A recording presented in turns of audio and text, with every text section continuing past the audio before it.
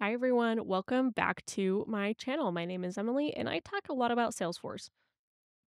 Today, we're going to be going over how to create a master detail relationship. Now, there are a few different ways that you can create this relationship, but we're going to do this the easiest way that I know possible and the way that makes the most sense visually. And it's just, I personally like it a lot better to do it in the schema builder rather than doing it through the object manager, just so you can have that oversight of what you're doing. So that's how I'm going to show you how to do it. Now, there are other options of how to do it. If you want to do it through the object manager, you can. It's just as simple as creating another field. But let's go ahead and jump into setup here.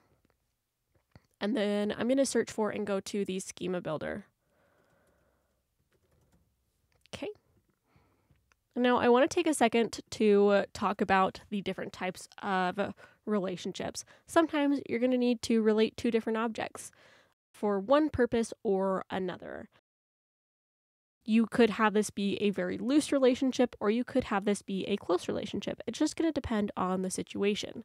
So here I've created a lookup relationship, which is the other type of relationship that's most commonly used within Salesforce. It's when you need to possibly relate something. These are two different and independent objects, and sometimes they relate to each other. They don't always relate to each other, but sometimes they do. So we have project and external partners. Sometimes you're going to have a project that needs to have external partners work on that project with you.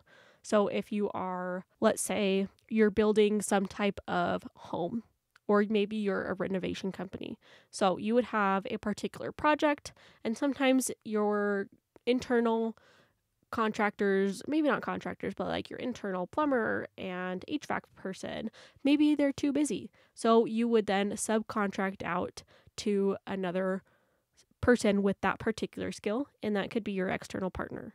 So sometimes you're going to need it, sometimes you won't. They're independent of each other, but sometimes they do connect. So that is not the type of relationship that we're going to create today. Today we're going to do the master detail relationship. So what this does look like is when there has to be a relationship between one to another. So I'm going to get rid of this external partners object here. So let's just imagine we have a project. On a project, you are going to have tasks.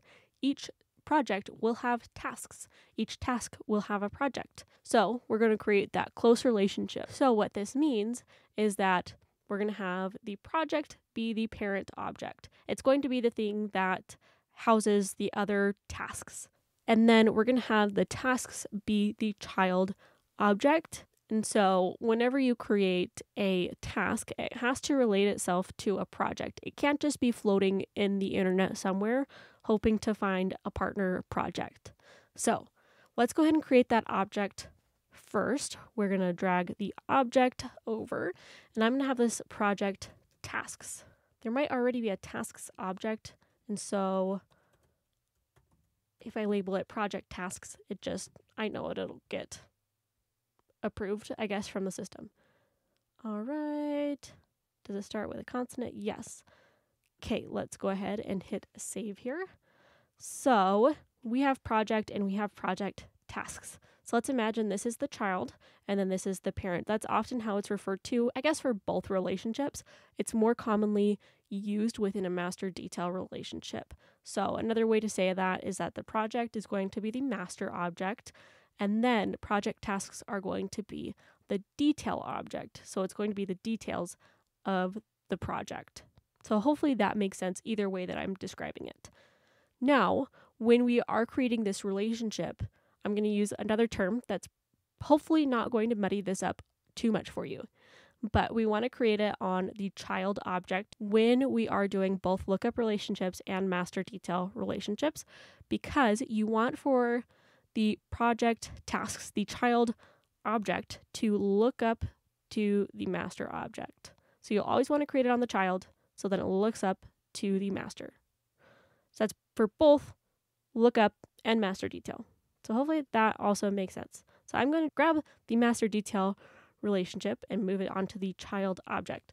So we are going to have this be just the field label. I'm going to label project. Okay. And then it'll autofill the project the field name as project. We're going to relate this to the project object. Okay. And it will show you that the child relationship name is going to be project tasks. We're going to pick the sharing settings. I'm going to leave it as is because this is a developer org and I don't really need to go into too much detail, but this is just a Scratch org. I'm going to read write so that we can show you it.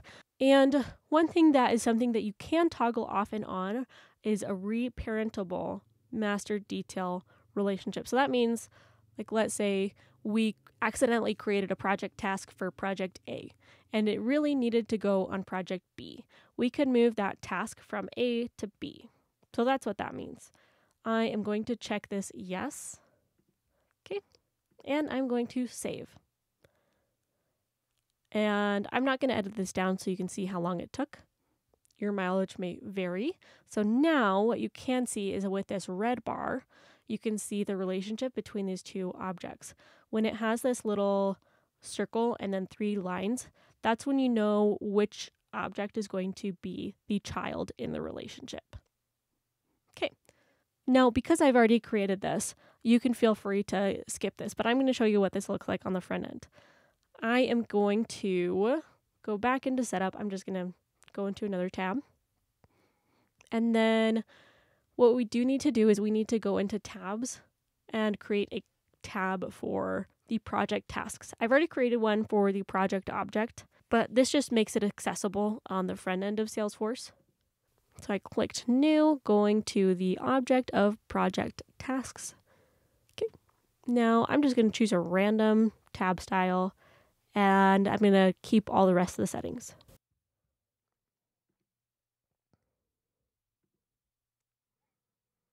All right, now once it saves, there we go. We're going to go into the object manager and we're going to go to project tasks and add that field to the page layout.